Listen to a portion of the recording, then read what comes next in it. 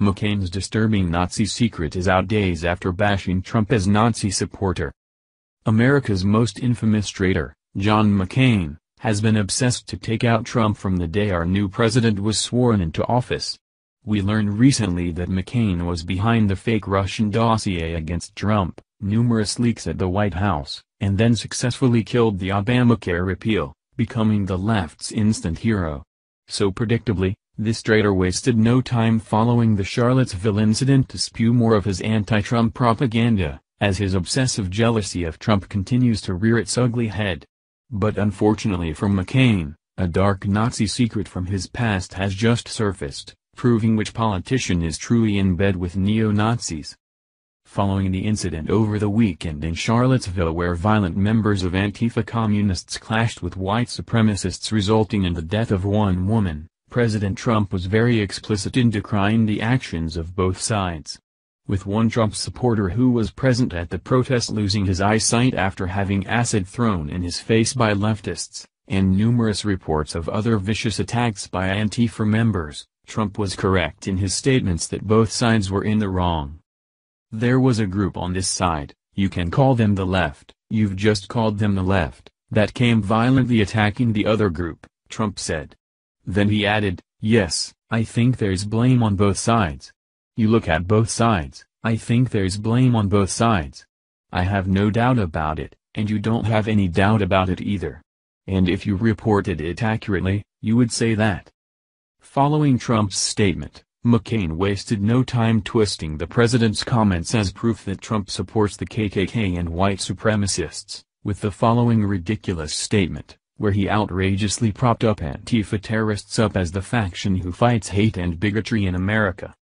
While McCain inaccurately slanders Trump for supporting white supremacists, an unbelievable bombshell: McCain's direct ties to actual white terrorists has just surfaced, that will leave you in shock. A breaking bombshell reveals that John McCain is a huge supporter of the neo-Nazi party known as the Svoboda Neo-Nazi Party, a terror group that carried out one of the bloodiest coups in Ukraine back in 2013 that McCain helped assist.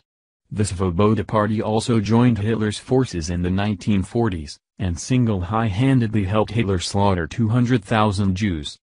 Neo-Nazis who showed up in Charlottesville over the weekend for the Unite the Right rally are a direct offshoot of the Svoboda Party, who we just learned have been donating massive amounts of cash to McCain's institute over the years. Back in 2013, McCain flew to Ukraine and helped these terrorists carry out a coup on their government, where the radical group still donates to McCain's institute as a way of saying thanks. The Business Insider were the ones to discover McCain's ties to these neo-Nazis, exposing how the senator was at the Svoboda coup in Ukraine several years ago and was a huge help in overthrowing the Ukrainian president in one of the deadliest coups in history. UK's Channel 4 News revealed how McCain was repeatedly photographed with Olet Ainibach, the leader of the right-wing nationalist party Svoboda, the Business Insider further reported. But that's only the tip of the iceberg of McCain's direct ties to radical neo-Nazis. After working with Obama, Hillary, and this neo-Nazi group to overthrow the elected Ukrainian president and putting a globalist into power, McCain loved hanging out with these neo-Nazis so much, that he spent New Year's Eve last year partying with them.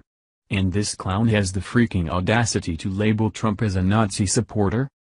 It's pretty amazing how McCain is trying to join liberals in their frenzy of labeling Trump a KKK member and a Nazi, when this treasonous posse has been in bed with radical Nazi groups for years, not to mention he's being actively funded by them as they continue to dump millions at his McCain Foundation.